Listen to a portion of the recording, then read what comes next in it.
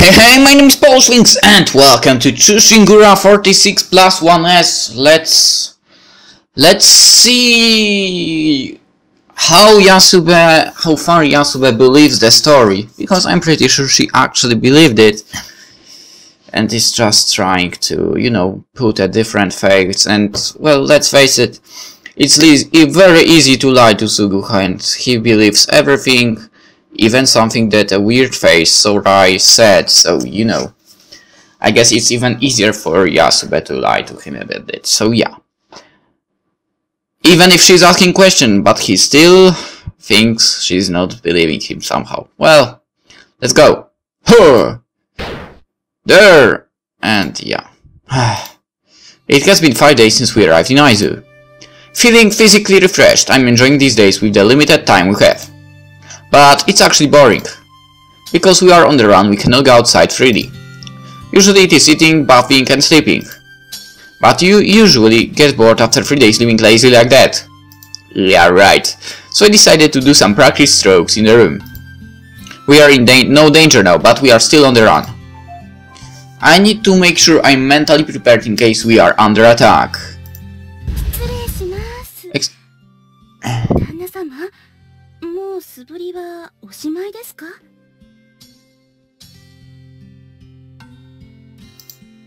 Oh. I'm sorry. Oh man. I guess they know I practice in the room now. I hope they don't think it's suspicious.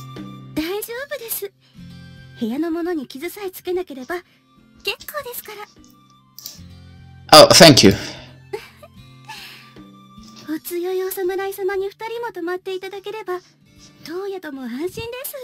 Well, thank you.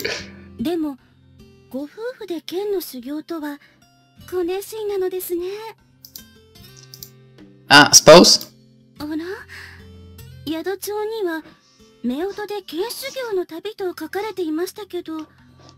Oh! Yeah, that's true.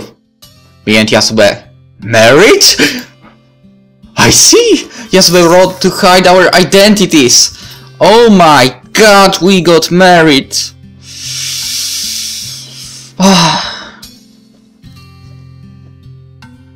Now that's surprising, but also nice to hear.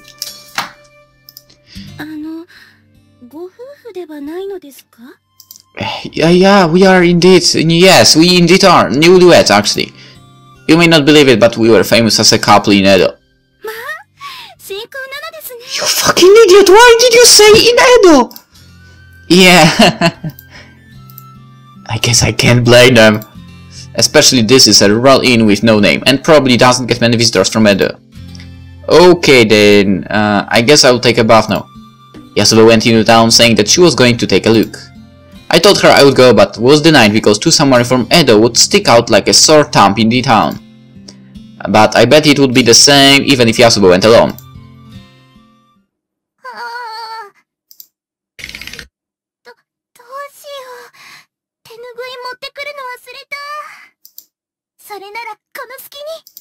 Hey. Bath time! Bath time! Oh, bath time! I was swirling my washcloth around while heading to the bath. The corridor was cold on my feet. Aizu, which is positioned in the Tohoku area, is very cold during the daytime. The washcloth I'm holding now freezes over when I leave it to dry in the room.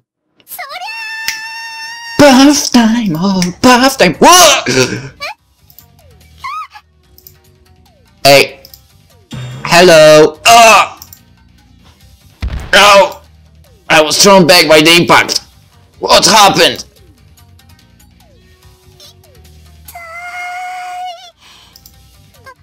I'm sorry, what?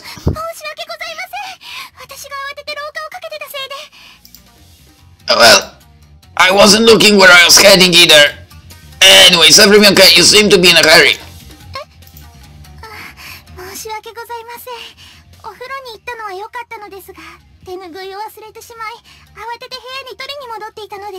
Okay. Yeah.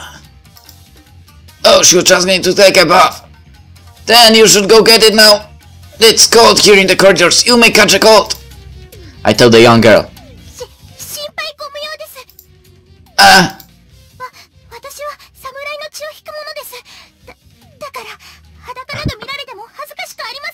Yeah, I'm sure that will protect you from catching a cold. You are a samurai too? So you're not.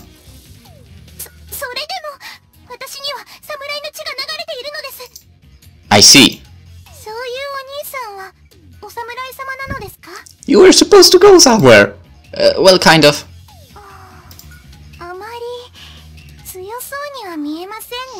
Thank you. Thank you. Very thank you. You think so?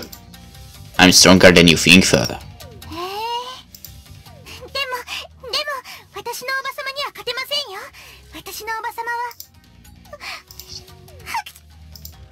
Hey, go to the bath now, okay? Your aunt, that's her! Oh my god, definitely Inre Yasunaga. I was thinking sister, but right now if she said that aunt, that's her. Definitely her. I'm calling it, okay? I'm calling that woman is her aunt now. I know it's a risky gamble from me, but I'm calling it. The girl answered hastily and took off running to the bath. Oh, didn't she forget her washcloth? Ah, well. Oh, you're back. Here and there. Yeah, I was going to the bar, but I ended up meeting a pretty surprise. Anyway, how was the town? Are you sure about it? I think there's someone else around, you know, that's the problem. I see. Yeah, but that other person, you know, I understand, and her aunt. God damn it, I know!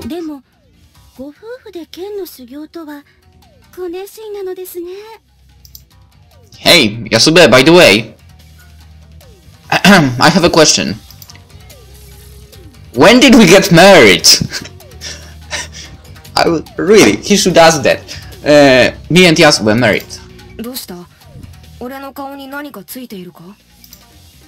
Oh, nothing. It's because of what the proprietress said. Me and Yasubee. Were you watching my practice strokes?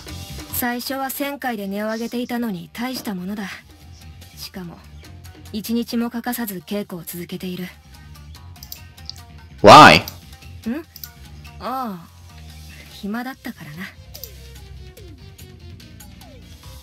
Come on, bring the topic! No way. That's not possible. It doesn't matter what I think. Yasubee would never... No, nothing. Bring the topic! Weird face. Weird hairstyle. どうやら堀部と深見の両名は江戸を抜け出しているようですぞ。それはそれがしも聞きを読んでおる。行き先は大方上方なのであろう。いいえ、私が聞きを読んだところによれば、堀部安兵衛たちは会津に向かっていると。And the fuck did you hear that? Where? 何？会津だと。多くの仲間がいる上方に逃げたのではないのか。それが調べましたところ。I knew it. I knew they would know that. God damn it! Ah, seriously. どうやら我々は裏をかかれたようで。くそ、小尺なやつめ。わかった。すぐに堀を会津に送るぞ。そのまま越後にでも逃げられたりしたら、雪に覆われて追えるものも追えなくなる。Hopefully that happens in the last day we are there. ご心配せずとも、すでに手は打ってあります。Shit. すでに手を打っている。そうか。だが、それがしには話さず、勝手に動くことは褒められたことではないぞ。今後は必ず、それがしに相談せよ。承知しました。You should cut him for this. 柳沢様、浅野大学様のご処分は決まらないのですか。そのことか。いろいろと老中の根回しに時間がかかっていてな。さようですか。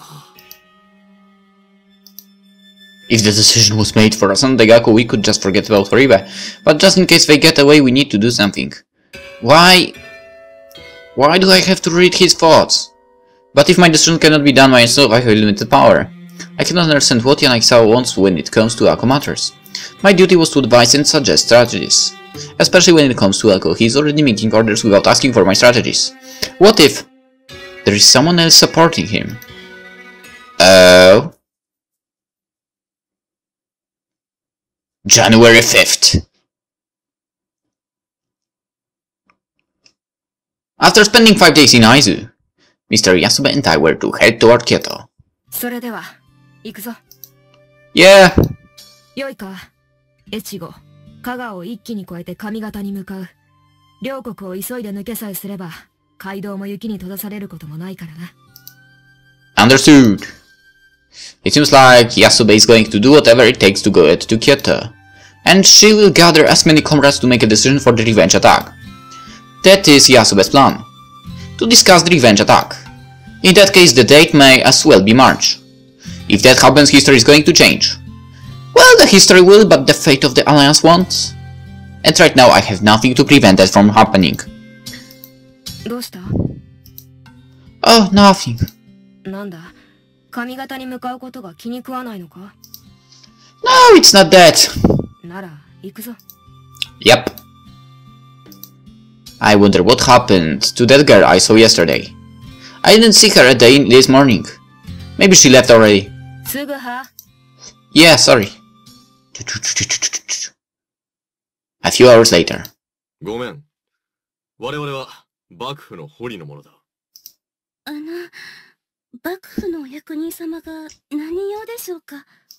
最近、江戸から来た男女の侍が止まらなかったか？男女のお侍様ですか？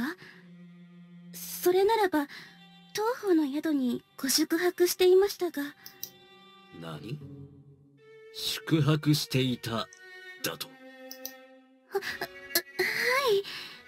ですが、今朝お立ちになりまして。Hopefully nothing will happen to that lady. 一足遅れたか。おい、その者が書いた宿帳はあるか？はい。どうだ？名は違うようだが、偽名を使った可能性もある。おい、おかみ。その二人はいつからこの宿に泊まったのだ？はい。大晦日の晩から。宿を出るとき、どこへ向かうか聞いたか？いえ。そうか。邪魔したな。おい、別人か？いや、十中八九、堀部安兵衛だろう。堀部安兵衛は達筆だという噂。先ほどの宿帳の字も、Shit. 達筆だった。だが、堀部安兵衛だと There are 5 assassins already? どこに向かったのだ？奴は、もともとは柴田藩の人間だ。逃げるのなら、自分の故郷かもしれん。だが、奴は柴田藩を脱藩したのでは？近くに親類縁者がいるのかもしれぬ。なら、今から追うか？ Uh-oh. いや、今から出ても途中で日が暮れる。それに、そんなに慌てる必要はないだろう。Uh-oh. If they go there, her sister might be in danger. The sister that was mentioned once. I still remember. そんな悠長なことを申して逃げられたらどうするのだ？宿の女将の話を聞いただろう。安兵衛は大晦日の晩からこの地に投留していた。大晦日からといえば今日で5日も経つ。なるほど。追われてる身ながら5日も投留したとなれば。なあ、奴はおそらく追っ手が迫っていることに気づいてない。今日は会津にとどまり、明日の朝柴田へ向かうぞ。We head west, through the road shining in bright silver. Yasubee! Yasubee! あ、すまん。なんだ？ How long will it take to get to Kyoto after passing Echigo? そうだな。雪道であることを考えると、結構な日数がかかるかもしれない。So it will be a long journey there. そうだな。What's wrong? Yasubee has been acting weird ever since we left Aizu. Since we are to discuss the revenge attack, I would have thought she would be more energetic. Oh, by the way, I heard it at Mr. Okado's house that your hometown is near Aizu. He said it was Shibata. Is it far from here? 遠くはないが。Uh-oh. Aren't you going to visit? なぜ寄る必要などあるのだ? Well, since you are so close, might as well. Your family is in Shibata, right? 何を申しておる。今は先を急ぐ旅なのだ。実家に寄る必要などない。I see. I thought it would be a good opportunity to visit. I know time is the essence for this journey, but just to visit for a while shouldn't affect it. Oh man, your thinking is not correct here. Come to think of it, I have never heard Yasubee mention her hometown. Maybe she doesn't want to talk about it, and it could be the reason why she doesn't want to go there.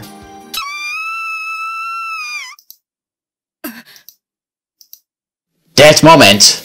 A young girl's cry echoed through the world of light. It's her. おとなしく懐の有り金をこっちによこしな。嫌です。このお金は傘を売った大事なお金なのです。Okay. おいお嬢ちゃん、命が惜しくねえのかSuguha, do it. 素直に金を渡さねえと怪我することになるぜ。さっさと金を出しやがれ。そこで何をしている？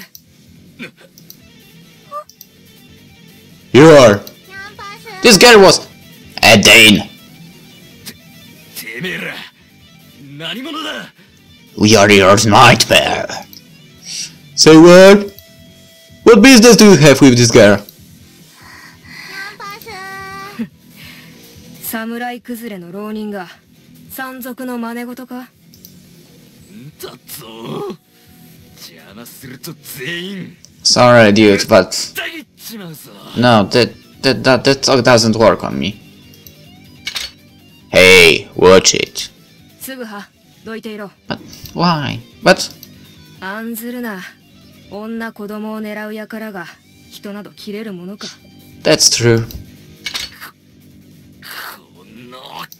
ほう、切れるのか？なら俺も遠慮せずに抜かせてもらうぞ。どうした？かかってこぬのか？はあ、貴様が死んだ後の心配はせぬでもよいぞ。血の匂いに誘われた狼や熊が貴様の死体をきれいに片付けてくれるからな。Well said. 今日のところは見逃してやらん。 Eh. 今度会った時は覚えとけよ。 Yeah, of course. The man ran off while shouting miserable threats. Idiots. Next time I see them, they are going to get a piece of me. 怪我はないか？ 大丈夫です。 Phew! But that was dangerous. 冬の街道は人が少ないから、あのような輩が金目当てで人を襲うのだ。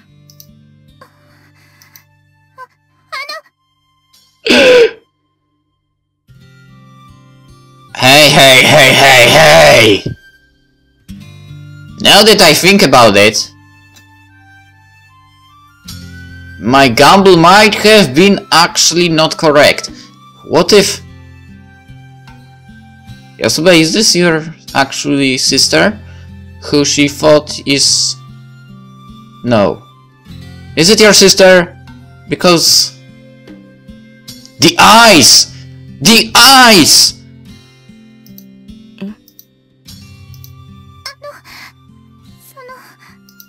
危ないところを助けていただきありがとうございました。 The eyes! Okay, are you in my character list already? Oh, Ome? That's all you say? Is she connected in some way to Yasubee?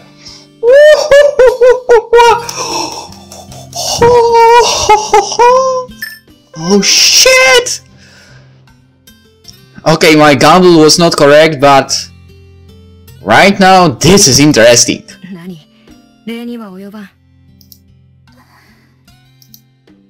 Hey, you were at the inn, right? Yeah. Yeah. She stayed at the same inn as us in Aizu. So you weren't working there?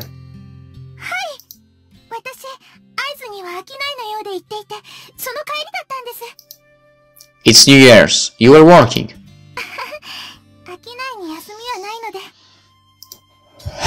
Impressive. I thought in this era people would take holidays on New Year's. I guess business people are business people.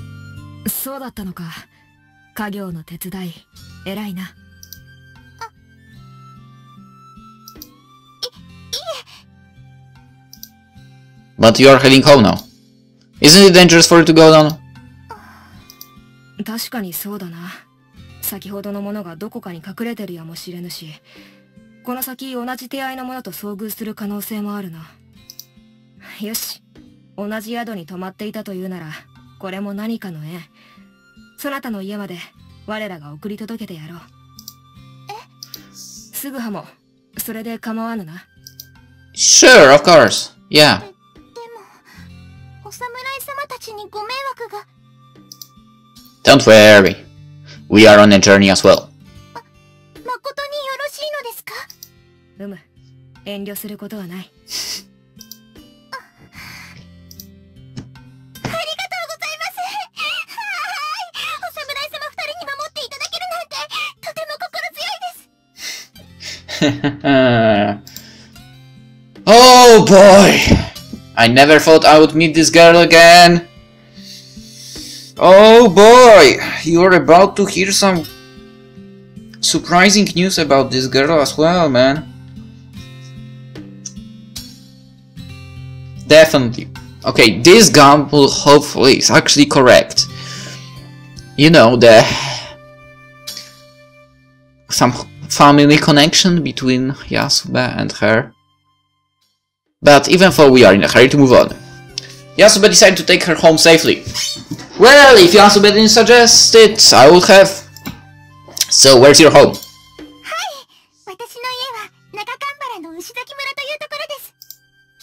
Hey. That's your village. What is it? That's the place, right?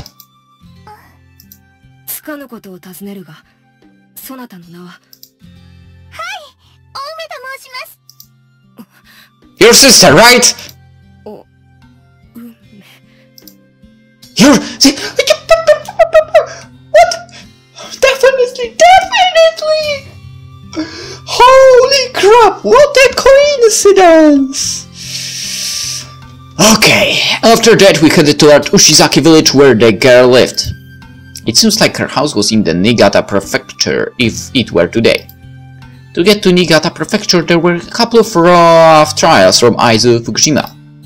But the girl marched on the rough terrain as for she has done it many times before, because she probably did.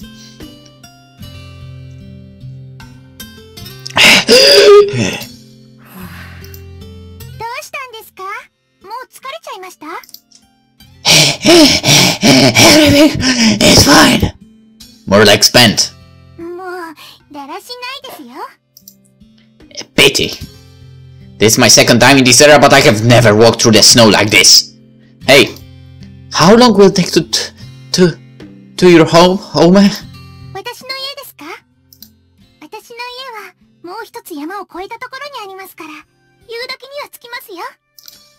I see. Did you hear that? Yasubee, are you alright?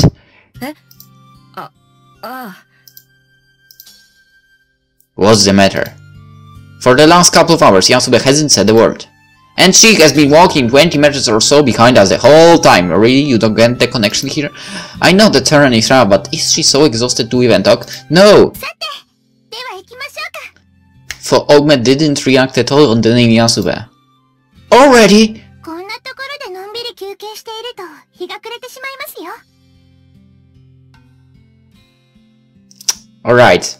I know this might be a weird comparison. But when she smiles right now, I think her teeth look the same way when Yasubee like gets hyped. Can I say that? When she gets, well, you know, hyped for the battle and so on, it looks exactly the same way. It probably is the same for the other characters in the game, but I'm just looking for the connections here, okay? Which is terrifying. It is weird, but whatever. Okay. でも、お侍様たちはお強いのですね。あっという間に狼藉者が逃げてしまいましたもの。Yeah. はい。Is that so? とてもかっこよかったです。Oh, the sparkles are in the eyes. So, yeah. I guess she won't think anymore that we are weaklings. You think so? お兄さんは何もしてませんでしたけどね。Okay. I take back what I thought just a second ago. What I said a second ago. What the... You say hurtful things, don't you? でも、私のおばさまの方がきっと強いですよ。What's the name of your mount? Your aunt? Oh yeah, you have an aunt who is a samurai Nedo.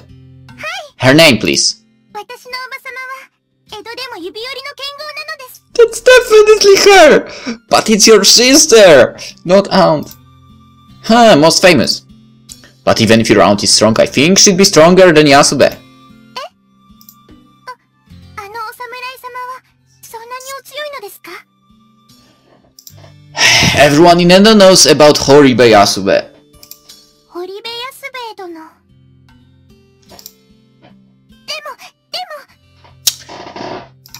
私のおばさま、中山竹常の方が強いです。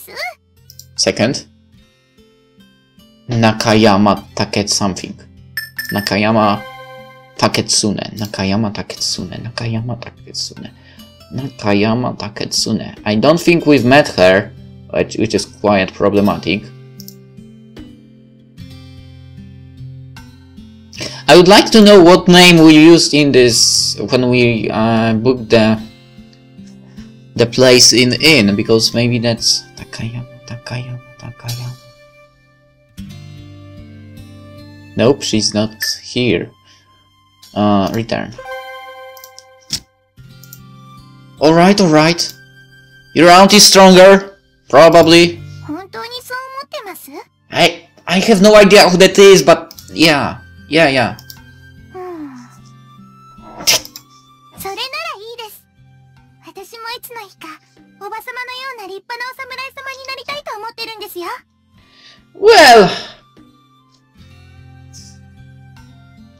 I know who you would be definitely stronger than already, and obviously you know who that will be, right? Well, actually there are two people who you would surely, maybe, not surely, but you probably will be stronger. はい。ということで、先を急ぎますよ。 Alright! Whew! It seems like Ome's aunt is her pride, and she wants to become a samurai too. Nakayama Taketsune. Never heard of such a name. Exactly. Because actually it would be Horibe Yasubee, right? In Ushizaki, Nakambara, Juetsu district. Juetsu. お侍様、着きましたよ。Yeah.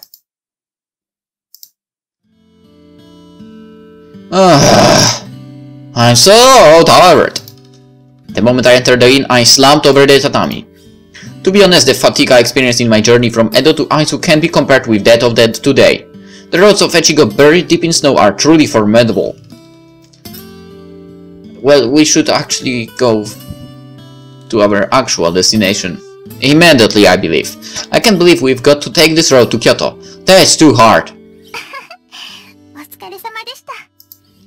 Likewise. But I'm glad you found us in Nin.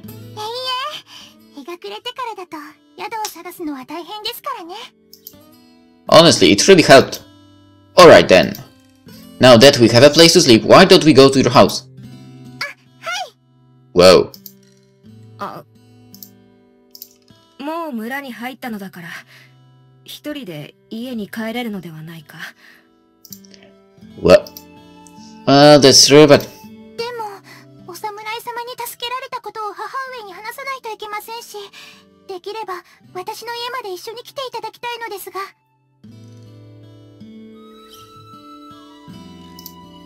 Yasubee?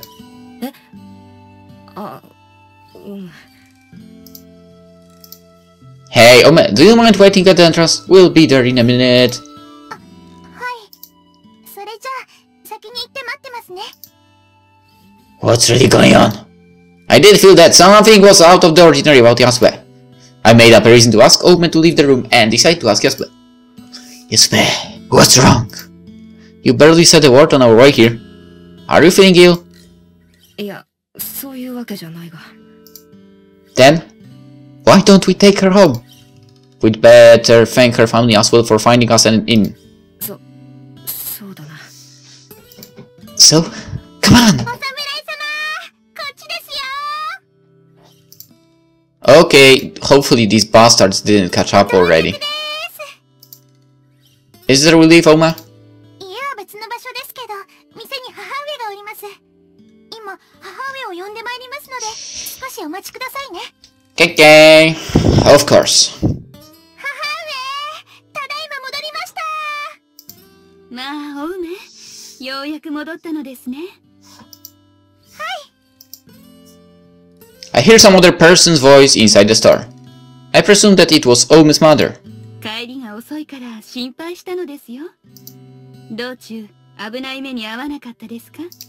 あ、それが、戻ってくる途中、山賊に襲われそうになって。でも、そこに強いお侍様が来てくれて、助けてもらったのです。まあ、そんなことが。だから申したでしょ。一人で会津の往復は危ないと。そんなことより、母上、そのお侍様が店の前でお待ちです。もしやここまであなたを送り届けてくださったの？ Yep. それを先に申しなさい。お侍様。 Okay. Definitely related. Definitely. There's no way they are not related now. Right? Right? Okay. I guess it can surprise me and the game will surprise me and they are not somehow. これはお侍様。この度は当方の娘がとんだご迷惑をおかけしてしまい、大変申し訳ございませんでした。Come on! 聞けば、娘が危険な目に遭っていたところを助けていただいたとかで、 Come on! 感謝の言葉もございません。Oh, no problem. It was no such big deal. So this is her mother. Such a courteous mother. Seriously, don't you notice the similarity right now, man? Of course, it may be natural as she had her daughter saved from danger by us. I would hope the over-demanding parents in the real world take after a mother like this. Okay, I didn't say mother. Sister! What? What? What did Yasubee just say? Sister? もしかして、竹常ですか？ Hey! 姉上。 What? Yeah, what does it mean? What? This lady here? Okay, isn't she the mother of Ome? And she's also Yasubee's sister? Yes, that would make sense, don't you think? If... What? What the hell is happening? こんなところであなたと。母上。お梅、あなたは店の中に入ってなさい。はい。竹津ね、今の娘がお梅です。文にも書き記していたので存じてますよね。It seems that this lady here actually is Yasube's sister. But what is this chilly atmosphere? Is it far from an atmosphere of a family reunion? It is far. I can see the chillness from Yasube's stiff attitude. さあお二人とも、このような場所で長話していると風邪をひいてしまいます。どうぞ店の中へお上がりください。Thank you, Yasubee. いえ、我らは結構。今日は旅の疲れもありますので、宿に戻らせていただきます。それでは、ごめん。竹津ね。Yasubee rejected her sister's invitation in a distant manner and walked off briskly to the inn. I couldn't just let her go alone. Sorry, please excuse me too.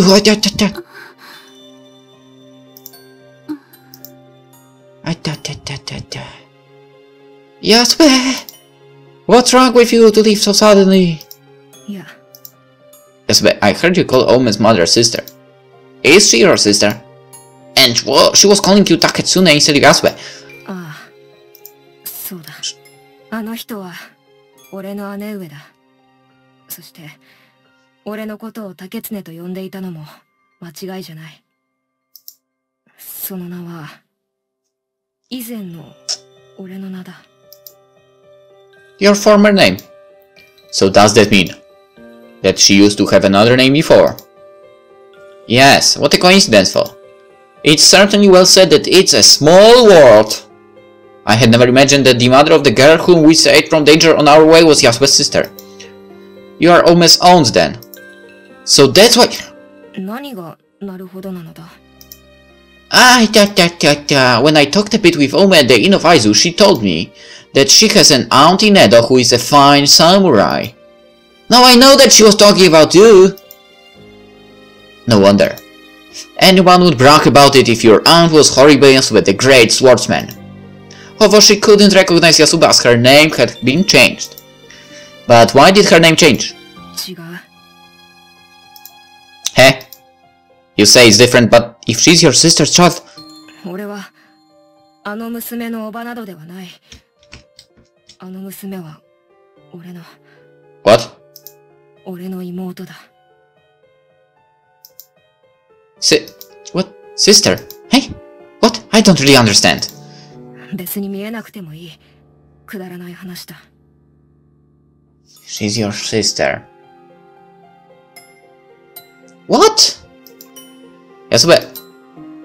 A rubbish story. With this, Yasubee dropped the topic. God damn it. But... I can't stand. I need to know. I gathered from the way she said it that there must be some complicated story to this. Normally I would just forget about this.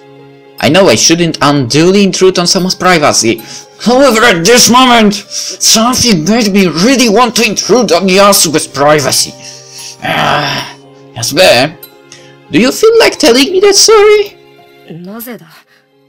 なぜ俺の話など知りたい? Well, you did listen to my story. I'm just curious. 貴様. Sorry. I know you don't want to talk about it. But I talked about myself to you. お前の話は妄言だろうが. No, it isn't. But I did talk. And it's not a delusion.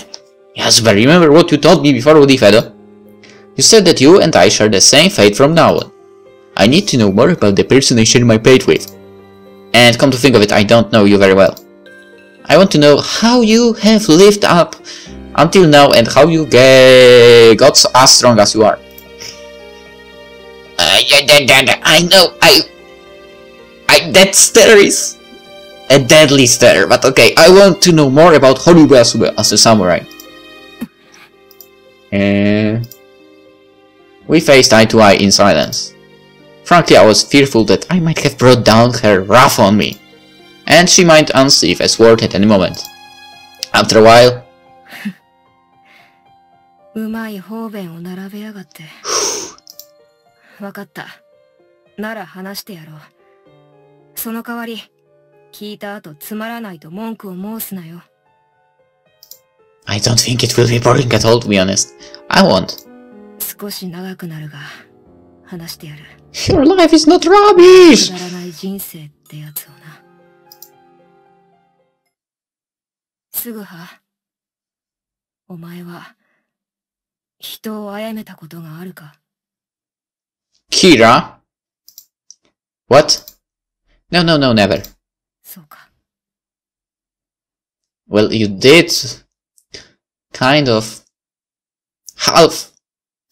Well, in half you could say you killed Kira. So that was half kill.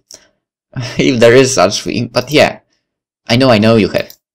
When you fought the battle in Danobawa. ああ。だが、俺が初めて人を殺めたのは、その時ではない。Why do I have a feeling? A weird feeling in my guts that she might have killed her own father? へ？俺が初めて人を殺めたのは、15の時だ。You know, I have a feeling that's my thought. But my thought might be correct, even though it's messed up. 15. I just stared at her face. Needless to say, she did not look like she was joking. At age 15, she got her first experience of murdering someone. 俺は、柴田藩の中山という家で生まれ育った。Nakayama. Wasn't your surname Horiba then? 堀部の姓は、浅野家に仕えてからのもの。Okay. もともとは、中山竹常。それが、俺の名前だ。自慢じゃないが、中山家は代々柴田藩に仕えた名門でな。祖父は二代目藩主の下で家老を務め、父上も馬回り役として藩に仕えていた。Oh. Continue, no wonder. 何がだ？ Well, when I see your demeanor and attitude, I feel the dignity from you. I feel that you are a genuine samurai. 何を申すか。そんな世辞を申してもくれてやるものなどないぞ。Of course. Continue. まったく。だから自分の話をするのは嫌なのだ。But I want to listen about you, okay? Come on. Oh god, she's blushing. So charming! I agree. I hadn't seen such an expression on her for a long time. Is it possible that she's not used to receiving compliments like this? 話の続きをするぞ。Yes, please. Of course, go ahead, please. So, you were born and grew up in a great family. What was your mother like? 俺は母上の顔を知らぬ。Shit. You don't know. 母上は俺を産んだと同時に亡くなったのでな。Oh shit. 母上は俺を産んだ時37歳。高齢での無理な出産が影響したのだろう。Back then, 37. Yeah, that might be true. Oh, I didn't know. Sorry. I'm sorry to hear that, and I apologize for asking. 気にするな。それに俺は母上がいないからといって寂しいなどと思ったことはない。父上が大事に育ててくれたからな。Hopefully not too greatly. Oh my god. Why do I have such a bad feeling about this? She told me that her father handed her a bamboo sword and gave her a good workout early in the morning ever since she was 6. That sounds very strict to give a workout early in the morning from 6, wasn't it?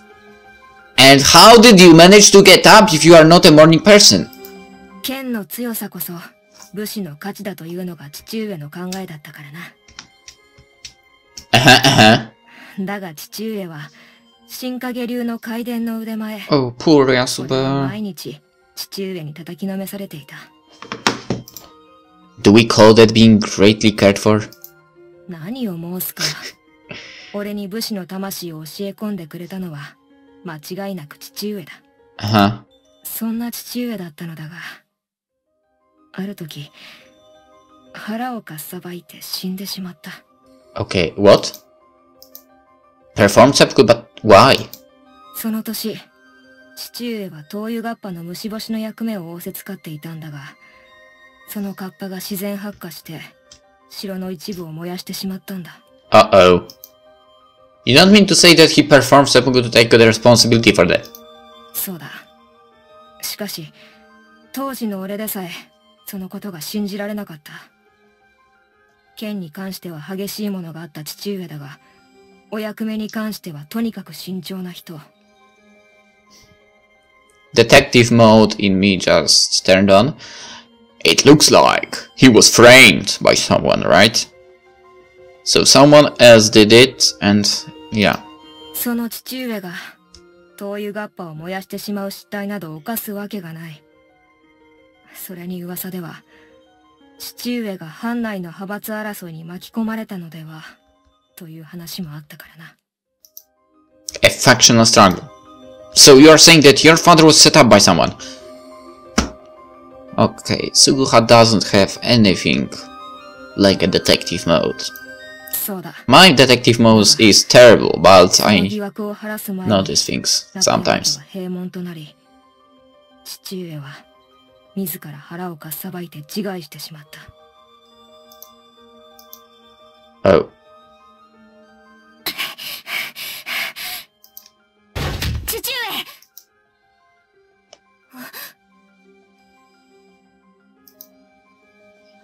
父上、しっかりしてください。 Okay. 父上。I shouldn't pointing this out, but in this young age, Yasubee was pretty well developed already. なぜこのようなことを。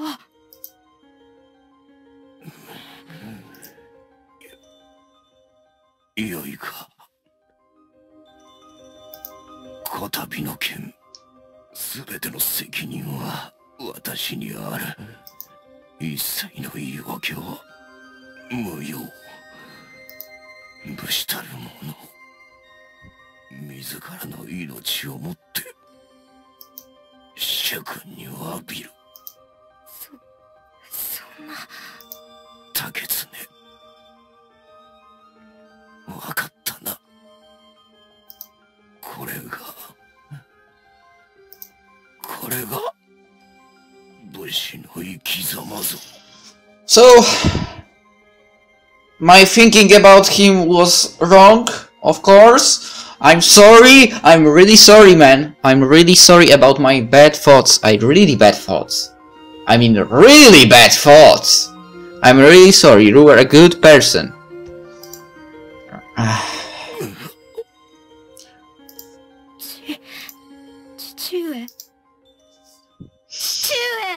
Poor Yasubee.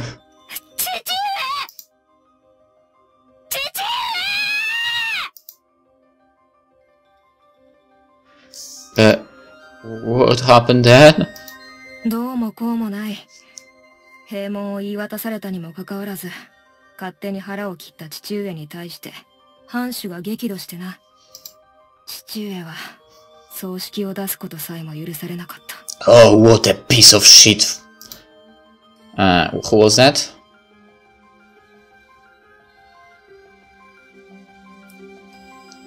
Lord. Okay, Lord. What a piece of shit, Lord. Unbelievable. A fractional struggle. That's like what the politicians and the business people do in the real world.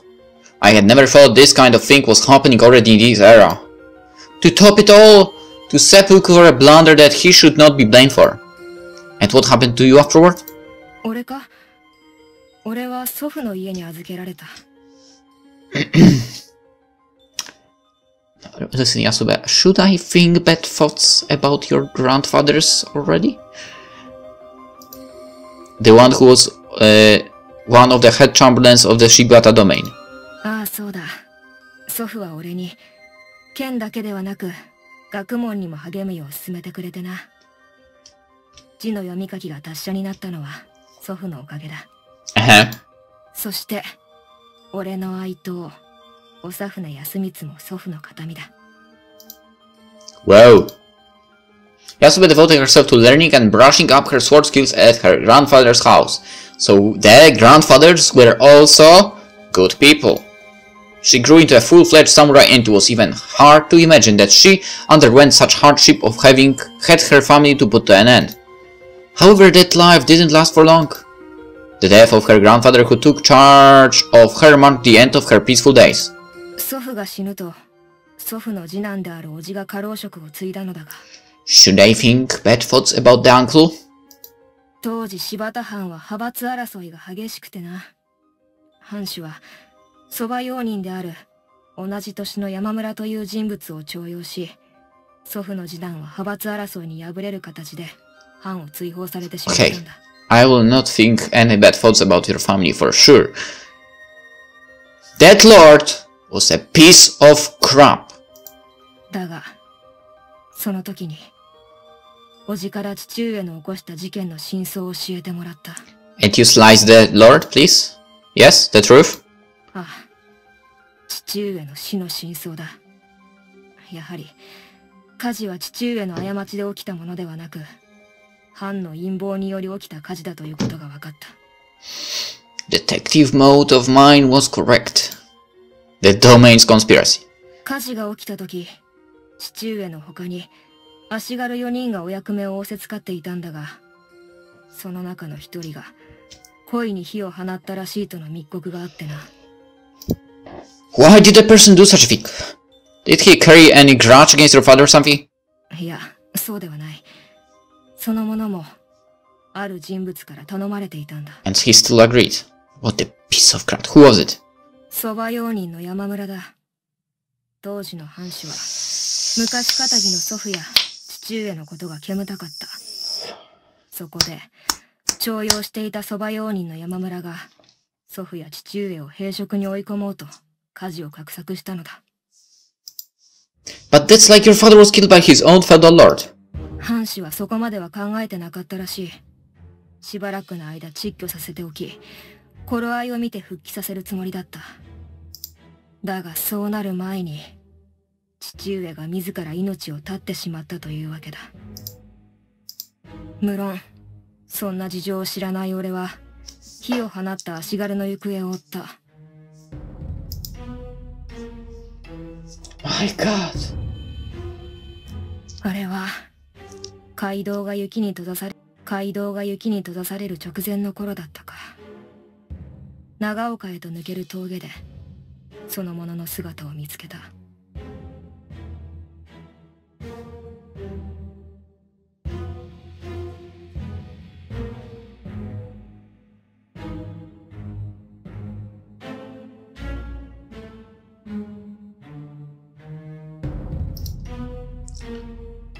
もし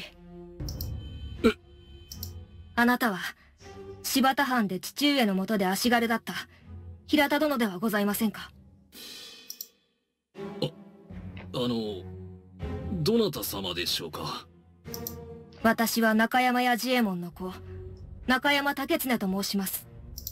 本日は平田殿にお聞きしたいことがありまして会いに来た次第。八治右衛門殿の子。私に聞きたいこととは何でしょう？実は父が起こした火事の件についてでございます。あの火事は自然発火ではなく、平田殿が城に火を放ったと聞き及んでおります。それは誠のことでしょうか？何をバカなことを。私は何も知りませぬ。それではごめん。Okay, man, you are obviously lying right now. お待ちくだされ。私は火を放った者が誰かなど詮索するつもりはないのです。誰があなたに命令したのか、そのことをお聞きしたくて。黙れ。それ以上言葉を重ねると切るぞ。Good luck. 八治右衛門殿の子だか知らねえがな。ガキが首を突っ込む話じゃねえんだよ。How dare you call her that? ガキだと？俺は元服を済ませている。ガキなどではない。おお、そうかい。なら、切り捨てられても文句は言えねえぞ。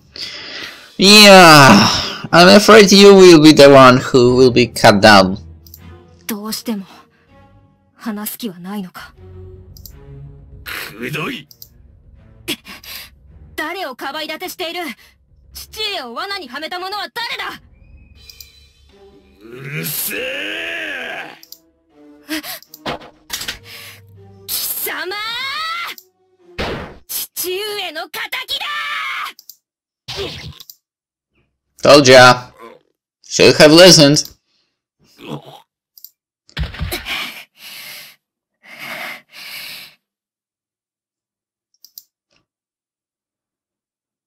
それが初めて俺が人を殺めた時のことだ。And that was when you were 15. ああ。 That's like, how shall I put it?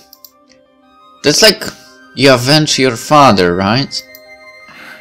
そんなにかっこいいもんじゃない。我に返った俺は正気じゃいられなかったからな。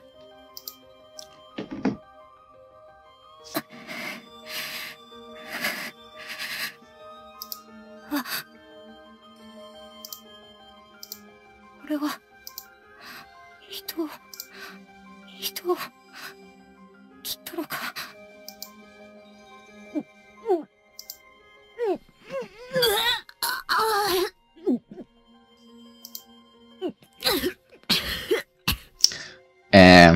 To be honest, it was kind of obvious what's going on. You didn't really need to put it and tell us what's happening. But okay.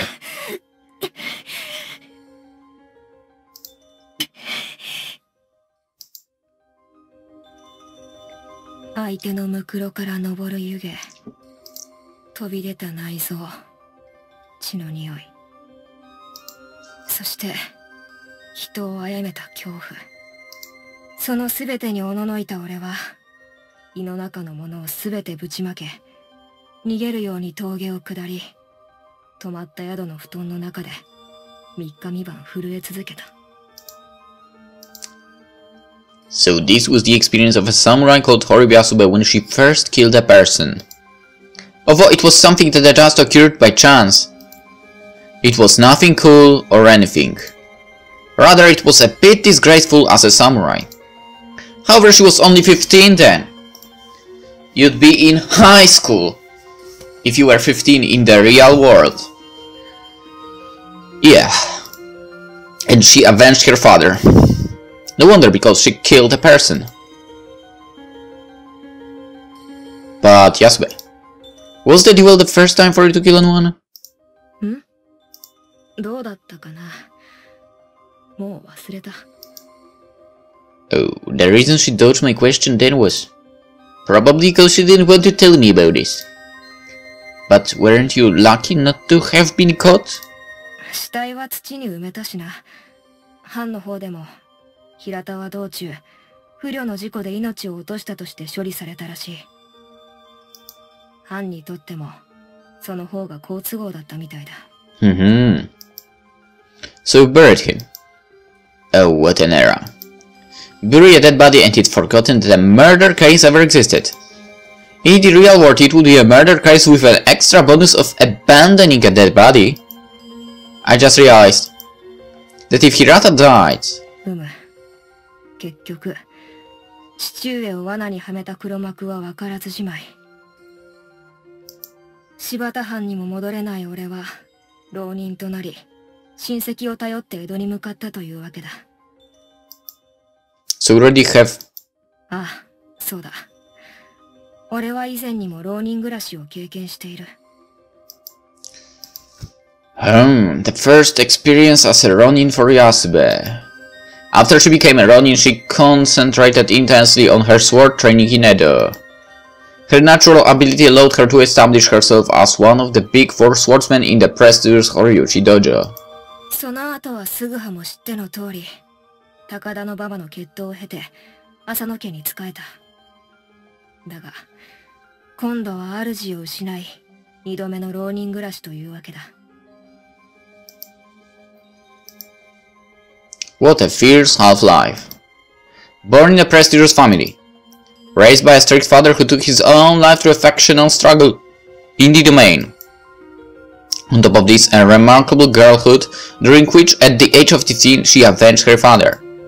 It would not be an exaggeration to say that she had had enough of the hardships of life. I was speechless after hearing its story, and at the same time, I think I understood how her view of death came to be fostered by her fearlessness of death. It was the circumstances that she was put in her susceptible childhood. That is, her spirit has been sharpened through numerous dreadful scenes and absurdities. Come to think of it, her story reminds me of... そんな大げさな話じゃねえんだけどな。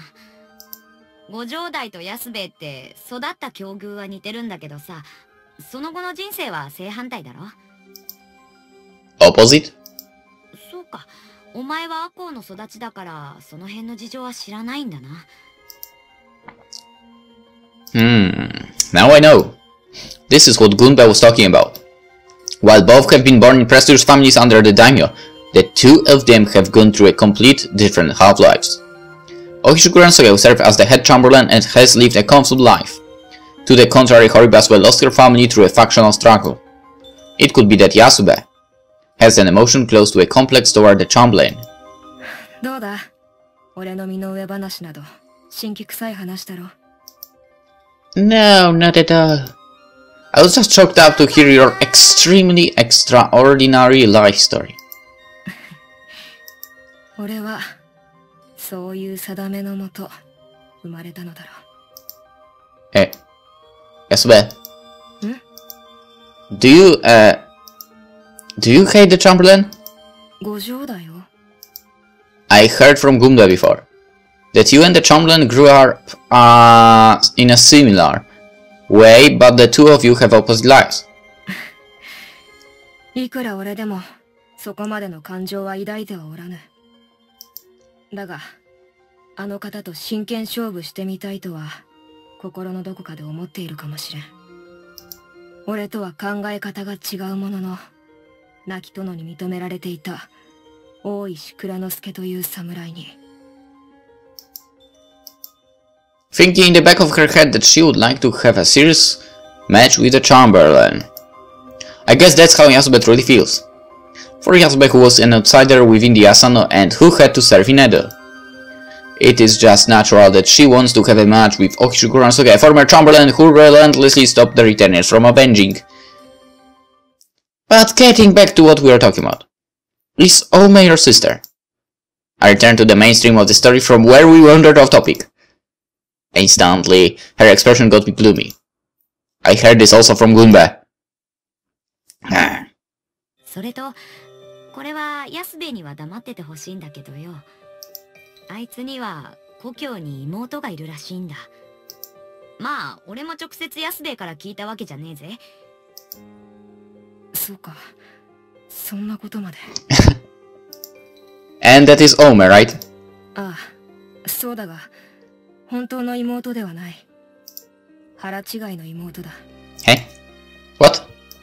父上が外で作った子で、姉が引き取り育てている。Your half-sister. Now I see. Ome is her sister but not a real sister. So your attitude toward her is... 当然だろ。あの娘は我が屋敷の下女中に産ませた子なのだぞ。Your kitchen servant.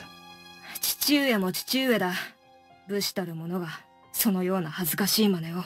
Yeah, but that's not the reason to treat her in a bad way. It's not her fault, right? So Yasube's younger sister is a child of a kitchen servant. I guess she meant someone like a helper when she said a kitchen servant. I see. So that's why there was something unusual about Yasube's attitude. Her well-respected father. She probably can't accept that her father had a relationship with a woman who was their kitchen servant. Or rather, she may be feeling mortified. But Yasubee, Ome is related to you by blood flow. ふざけるな。そのようなもの、俺は身内とは認めん。Yasubee. 失礼します。姉上。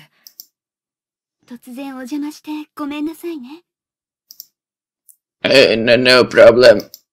She's the lady that we just met. She's Yasubee's sister, isn't she? この度は娘のオメが危ないところを助けていただきありがとうございました。この宿を訪ねてきたのは母親である私が改めてお礼を申し上げに来た次第。突然の無礼、平にご容赦を。Thank you very much for all the trouble. 失礼ですが、あなた様のお名前を教えてはいただけないでしょうか。深見すぐはいです。深見殿ですか。私は中山家の長女、永井お金と申します。そしてそこにいる竹常の姉でございます。竹常、久しぶりですね。お久しぶりでございます。元気そうで何よりです。それに随分と立派になられて、今の姿を父上が見たらさぞお喜びになったことでしょう。Don't get angry, please don't get angry now. 姉上の方もお変わりなくお元気そうで。ここまでの経緯は青梅から聞きました。世間は狭いと申しますけど、まさか竹常と青梅が旅の途中で会うとは。Don't get angry, don't get angry, don't get angry. ですが竹常、青梅のことは竹常にも再三文で伝えていましたよね。けれど何度文を送っても返事をくれず。Don't get angry, don't get angry, please. Is that the letter to send to Kyoto? いや、これは俺宛てに届いた文だ。五条代と上方宛ての文はもう書き終えている。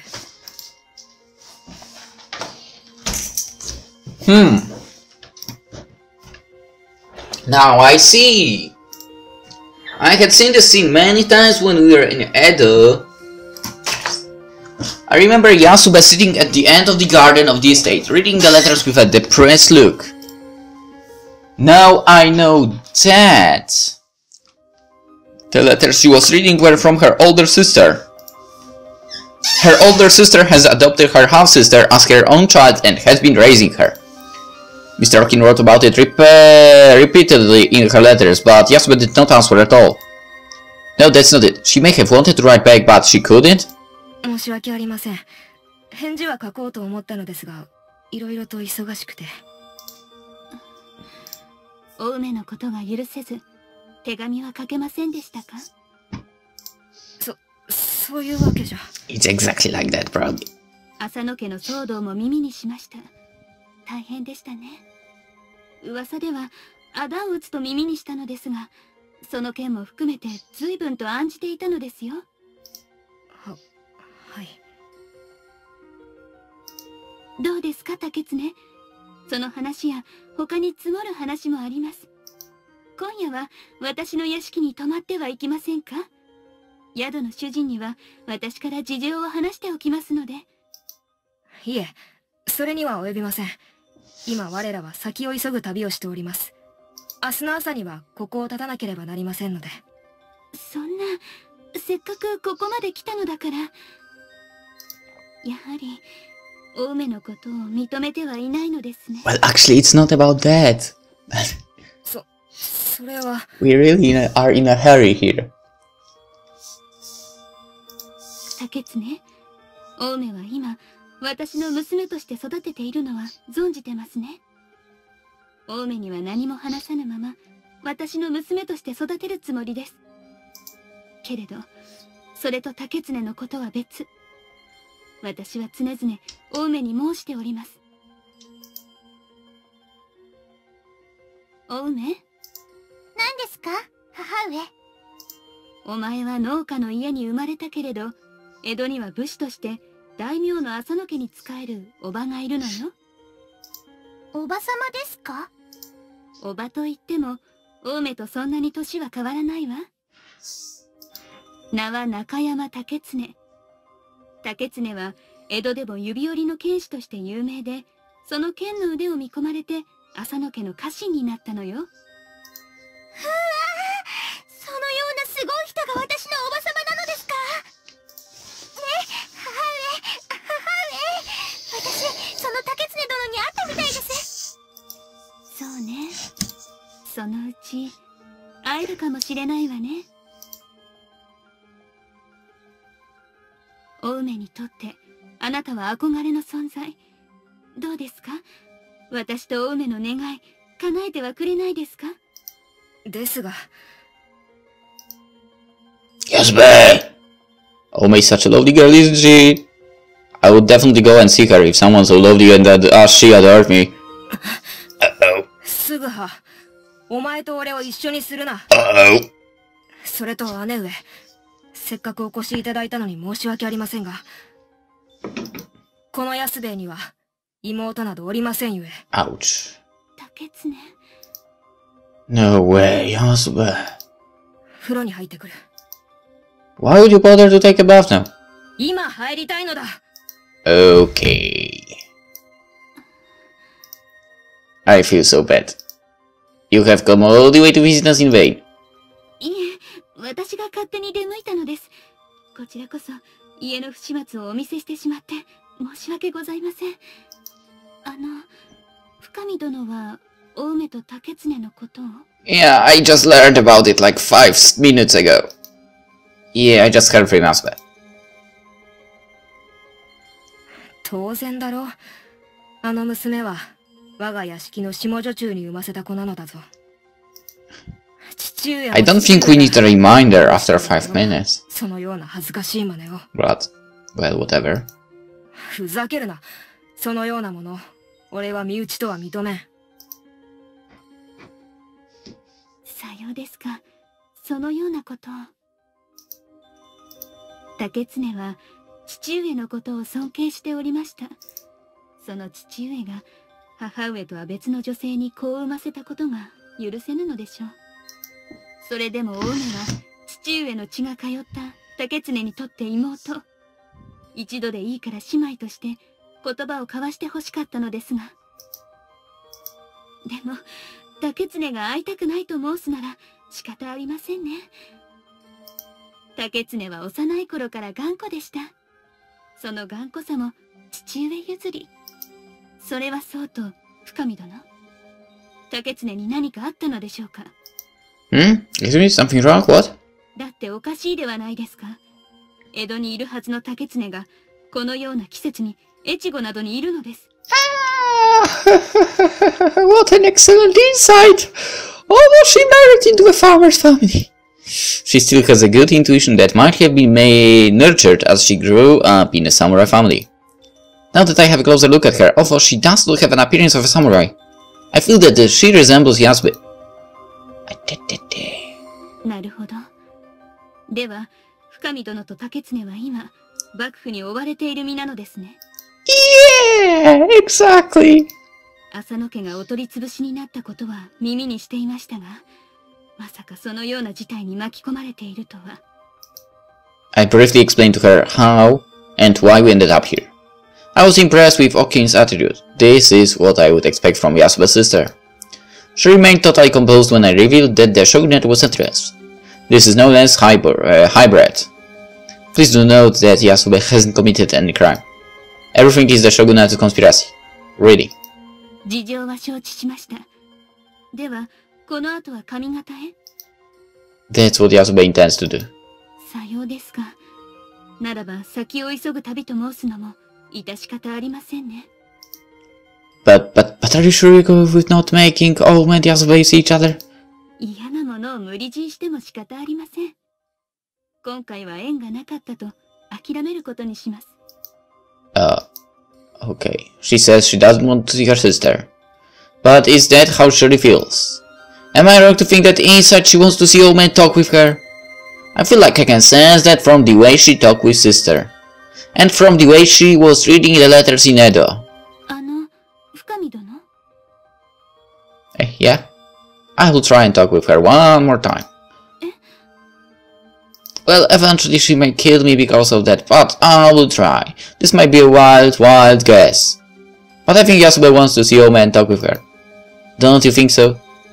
Their mothers might not be the same, but they have a blood tie. Frankly, I'm not confident enough to succeed in persuading Yasubee. But we'll drop by your store tomorrow morning. Please be there with Ome just in case. Until then, I will try to talk to Weekends about it. Maybe. So please make sure that you and Ome will be there tomorrow. Oh. Thank you very much. 私たちの問題で逆に深見殿のお手を煩わせてしまい、礼を申さなければならないのは私の方です。深見殿、どうか竹常のことよろしくお願いいたします。Not at all. ですが深見殿、なぜそこまで竹常のことを Yeah, I wonder. Heh? Why am I kind and helpful to Yasubee? Come to think of it, I couldn't think of any specific reason. I probably have a weakness for sister stories as I have a sister myself. That's not it. I don't know. Maybe because I'm much obliged to her. Yasubee kindly offered to let me live in her estate in Edo. But don't get the wrong idea here, please! No! No! No! That's not that! Hey! No! I'll live in the dojo, that hedged building of her estate! No! No! Stop! No!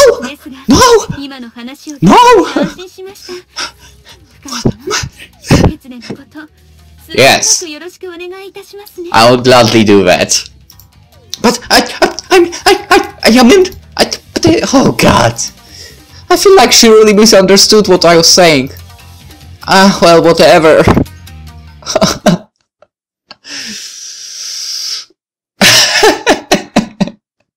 Alrighty.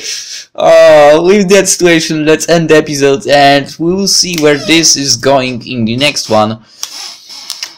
We'll see if Yasubee will meet with Ome as Taketsune and how it's supposed to be. So yeah, hopefully we can succeed with that, and yeah, see you in the next one. Bye bye!